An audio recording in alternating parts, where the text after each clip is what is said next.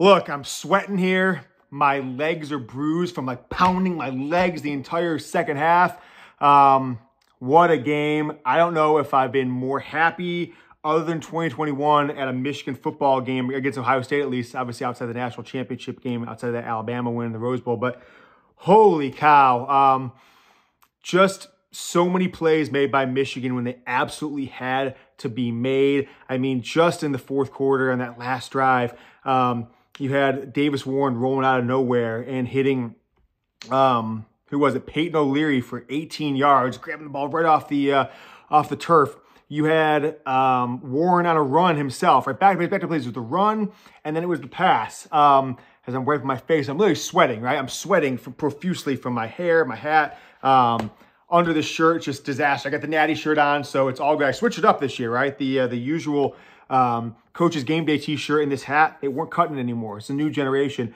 And even Michigan pulled off maybe the greatest upset in this history, at least point spread wise, right? I don't know what the point spread was in 1969, but this is a bigger point spread than 1995. This is a bigger point spread than 1996. Speaking of 96, I tweeted out last night, and I don't know if I was, I was a prophet or just was being a smartass, but I tweeted last night, feels like 96. Remember, in 1996, you had Brian Griese, a walk-on quarterback going to Ohio.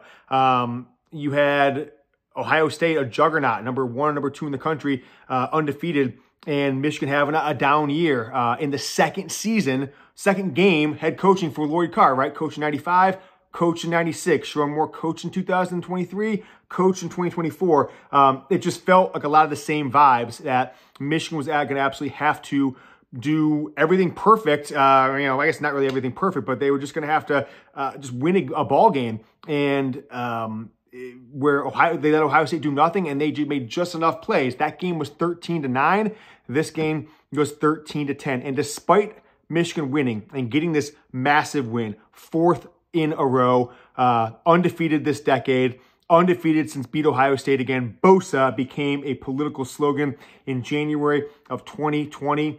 That time it was 13-9. This time 13-10. That last drive, I mean, it felt a lot like the game-winning score to go up 2 scores, to go 42-17, 42-27 in 2021. That's what it felt like. The entire drive, it's like, okay, they're going to be stopping, and you're just kind of thinking to yourself, man, Ohio State is going to get the ball back here. Michigan's going to have to punt. Ohio State's going to get the ball back here, and they're going to go down and score a touchdown and win this game. And then Davis Warren gets that run. And then 3rd and long, you get the pass to Peyton O'Leary. And then another, I think it was 3rd down, you get Kalel Mullings stuffed and then breaking it outside, getting inside the 15 or the 10-yard line. And you wanted Michigan to score a touchdown, but they didn't. And then you get a little bit of luck because I was too excited. I didn't really know what was called or what happened, but Michigan got an extra 10 seconds there at the end because someone's helmet popped off. So they had to reset or realign the play clock. So instead of getting the ball back with like a minute left, Ohio State got the ball back with like 45 seconds left.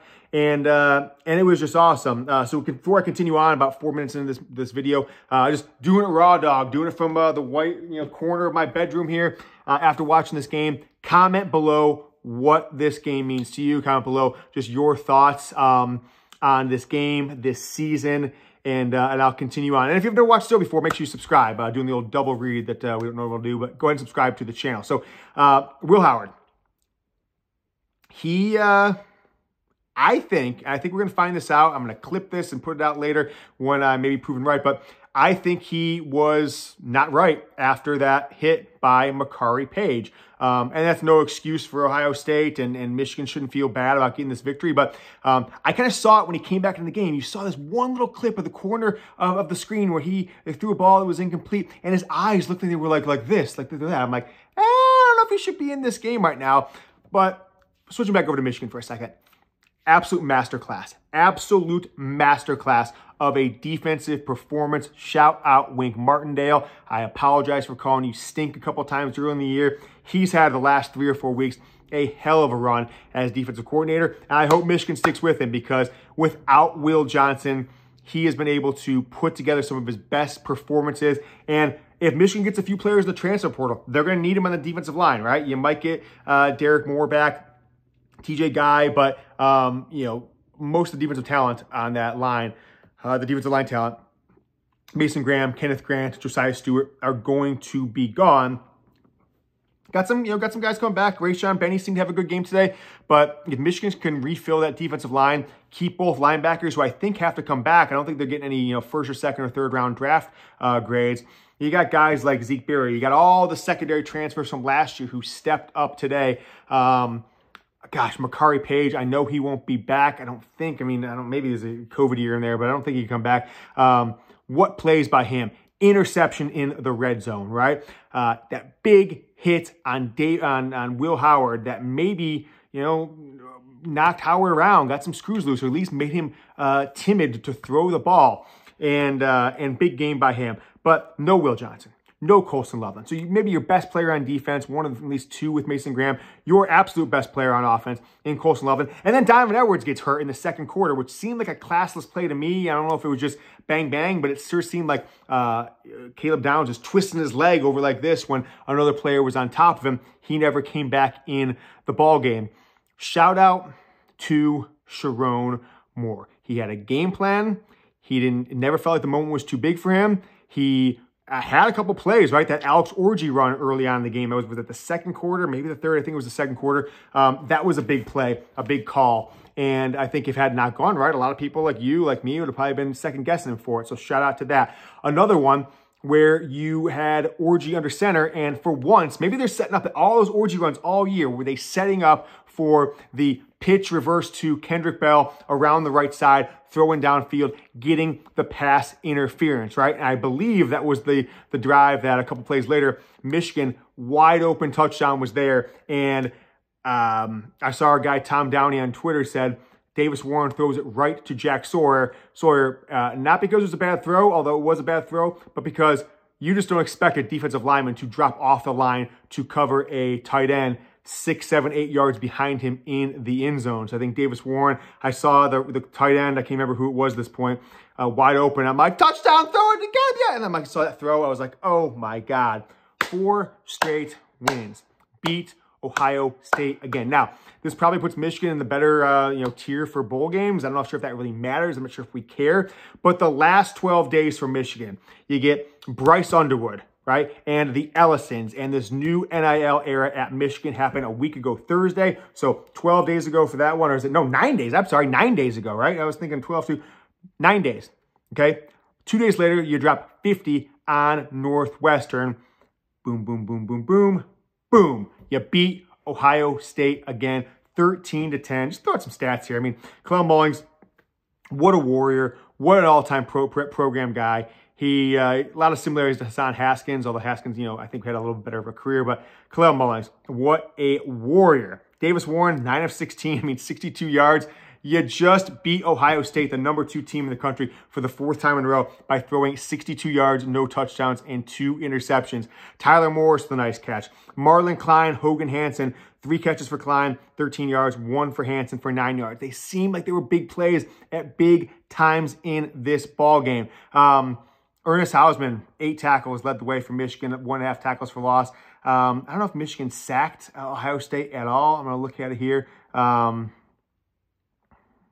don't even know where it is, but and Wolverines 7 of 14 on 3rd down, which is crazy because it didn't seem like they were getting any 3rd downs for a while in this game. They finished 7 of 14. Ohio State only 6 of 16. So as the game went on, Michigan's 4th down, Ohio State's went down, and that could be the difference of the ball game. Ohio State 1 of 2 on 4th down, the one they didn't get, the last play of the ball game for that team. Michigan 0 of 1 on 4th down. That was inside the 5-yard line when they needed like 1.5 yards to get a 1st down to keep a drive going. But for the 23rd straight time in this series, Michigan wins, or Michigan wins this one, but the team that leads in rushing yards wins this ball game. 172 rushing yards for Michigan, 77 for Ohio State. And it was clear, to me at least, that Ohio State knew this. They knew that Michigan's best strategy was to let them, I tweeted this out, you should follow me, at James Yoder. The strategy for this Michigan over the last 4 years, it is so clear, right?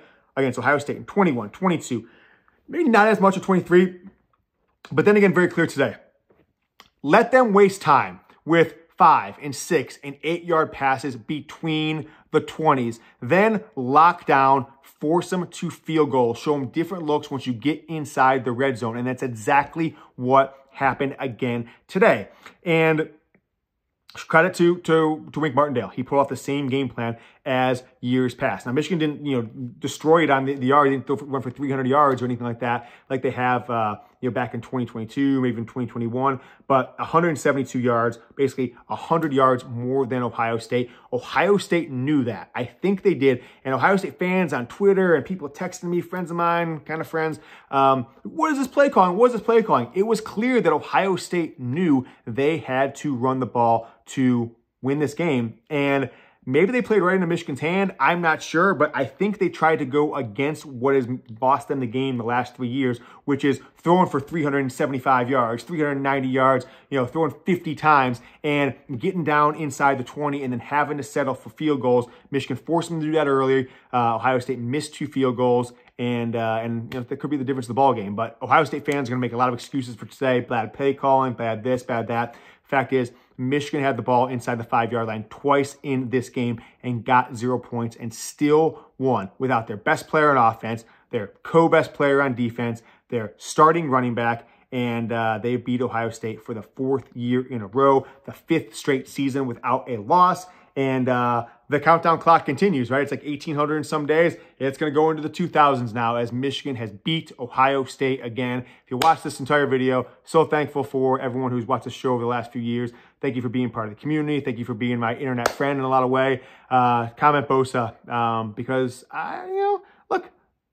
I'm not going to say we're responsible for it, but I think this movement, you see it all the time on Twitter. You see it all the time in the comments here. I know for a fact that people inside that program have started taking this probably a little more seriously when you get pressure like people, like the fan base, you, me, and plenty others combined, put the pressure. Focus on this game. Win this damn game. And they've done it for the 4th straight year. Beat Ohio State again. Give me some BOSAs down in the comment. Whew, I'm tired. I'm excited. I'm excited for the future of this program right now because it is looking bright, baby. Go Blue.